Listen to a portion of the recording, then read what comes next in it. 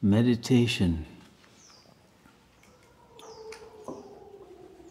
is the act of coming home.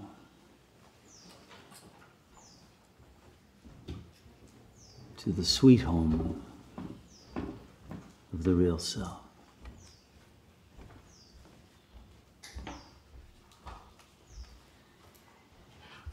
We have been wandering as nomads for eons in the alienated realm of experience, carrying the burden of a false self,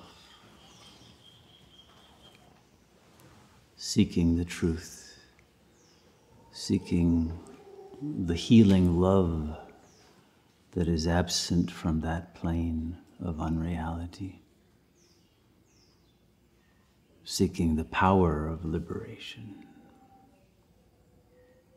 without realizing that all along it was within us as the self that is doing the very seeking.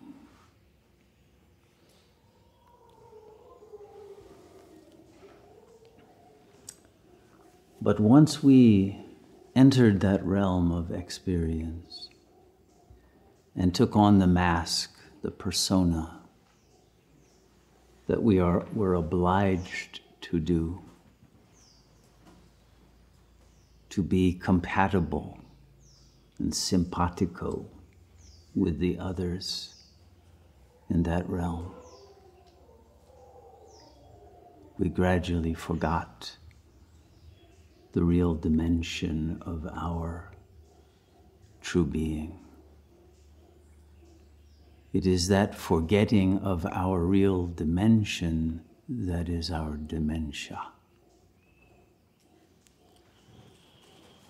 And once we lose touch with that, we suffer from an intractable illness. We can call it AIDS, acquired immortality dissociation syndrome. We forget the immortal self and identify with the mortal organism. And then suddenly the frame of reference of our consciousness collapses into a tunnel vision of survival and security, desire and demand, and a will to power, and all of the other pathologies that are inherent to the ego. And as the fear of mortality and death and loss of power and of life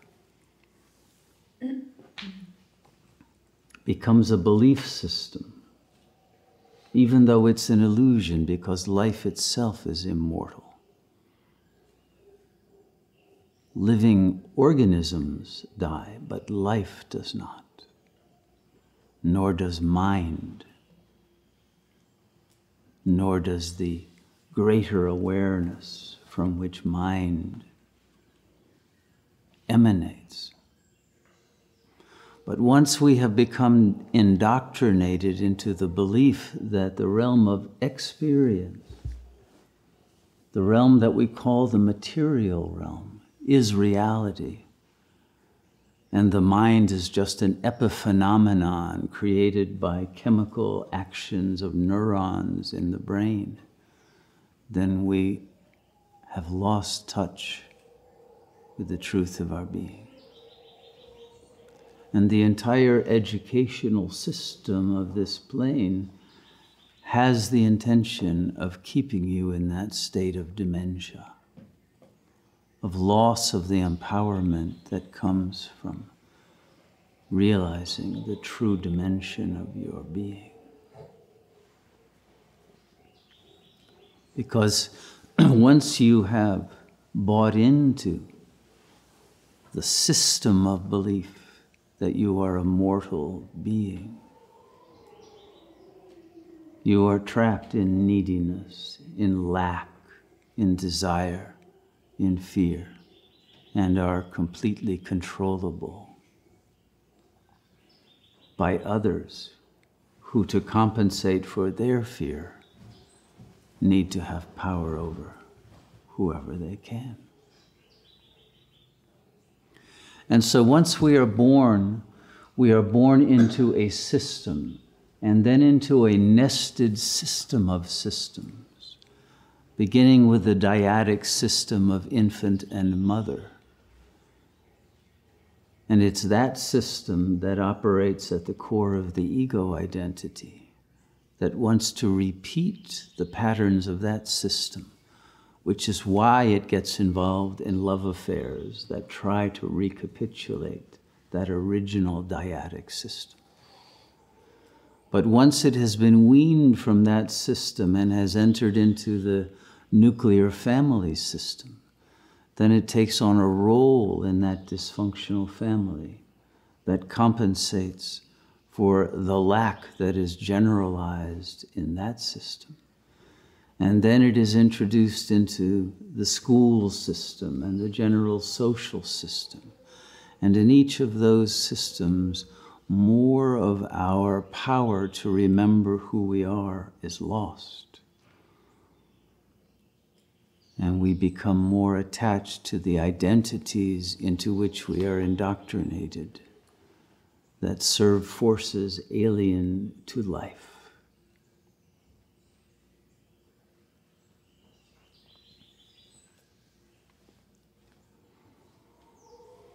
At some point, the urge to break free from those systems becomes strong enough to enable one to individuate and to begin to think for oneself. But it becomes a problem when we realize that language, which is our tool for thinking, is itself an alien system.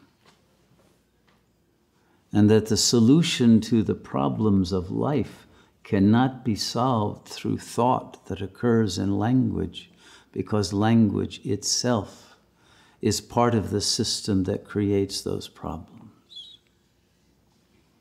The structure of language divided into subject and object, and into the objectivity of everything in the world,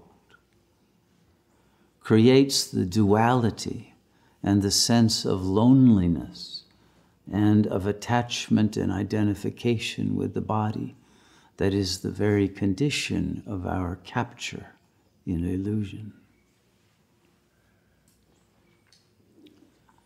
And so a time comes when we recognize that what we need to do is to learn to think beyond language. That language is only one tool of thought. And of course, the mind has created many such tools. Art is another, mathematics is another, music is another. And all of these can create feeling states of remembrance of that which you are beyond the explicit objectifications that language produces in our consciousness. But then we must go to that recognition of what is the producer of art and music and poetry, and the capacity to recognize and love beauty, and love, and love the intelligence that is aware of the beauty of love. And it is in this seeking of the source of the intelligence that creates language and that creates all of the powers of creativity that emerge as various fields of activity, but is behind them all, that we begin to return to that immortality of being that is no longer limited by an identification with the mortal body or the mind determined by the conditionings and paradigms of the educational systems through which we have been indoctrinated and have lost our true nature. But that nature is sparked again and revived as we return to the silence of pure presence.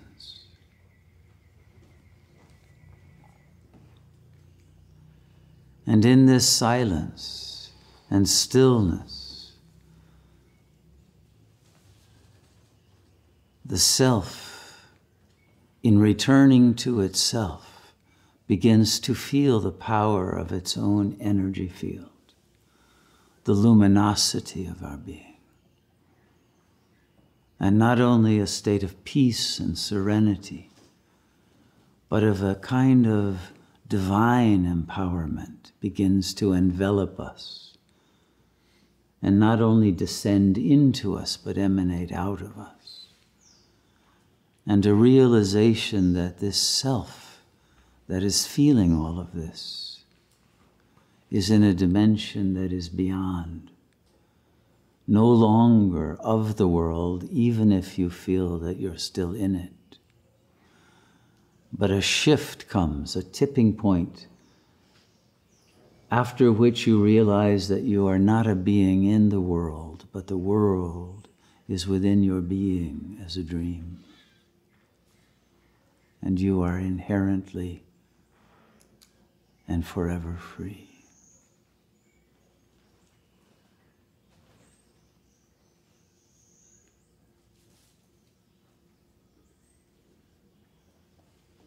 It is simply the choice to remain in that freedom, beyond the matrix, beyond the identifications and limitations of language, that then allow you to use language and art and all of the powers of our creative intelligence to express and share with those other aspects of the one self who have not yet fully remembered and returned. Maps and images of the way back home, and testimonies of the beauty of that home and the joy of liberation from the bondage of the false self.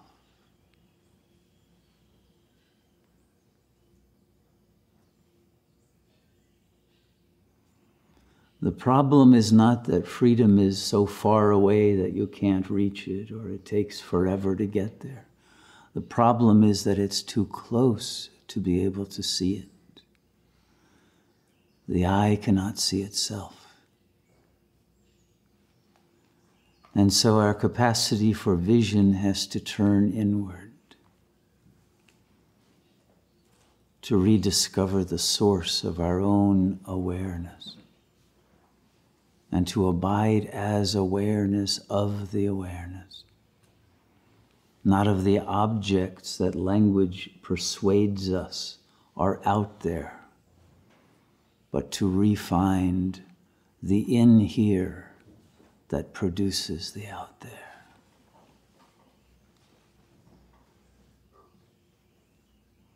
And then that in here-ness becomes inherently the out there-ness as well.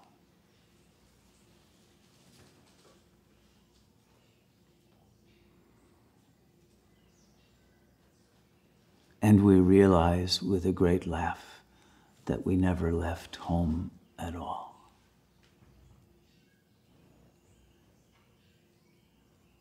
And have simply been wandering in a hologram of our own creation.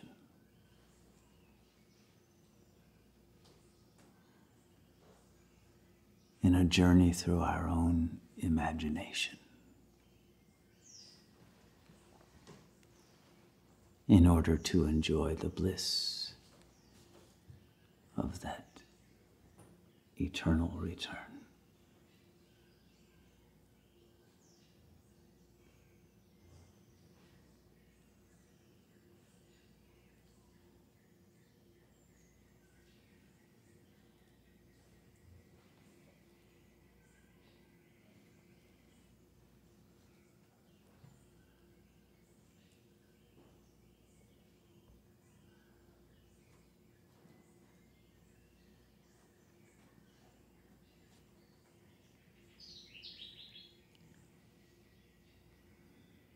the inherent and eternal nature of the self is that still point of silent presence that is no thing, and yet the capacity to imagine everything, and the capacity to reorder things that have gotten chaotically out of control through our identification with the chaos and complexity rather than the absolute simplicity that is the root of all.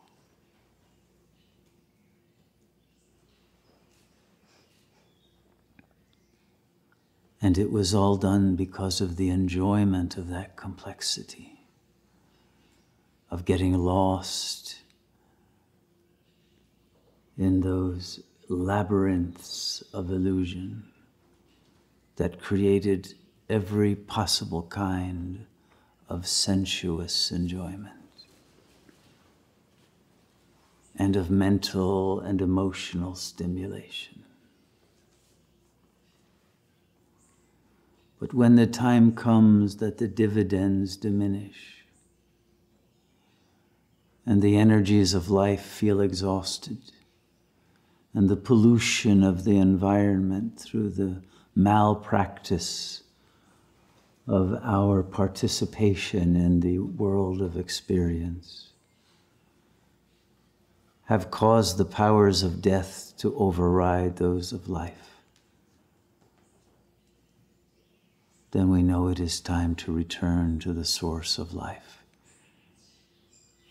to restore the paradise of reality that we have destroyed through our loss of consciousness and moral strength,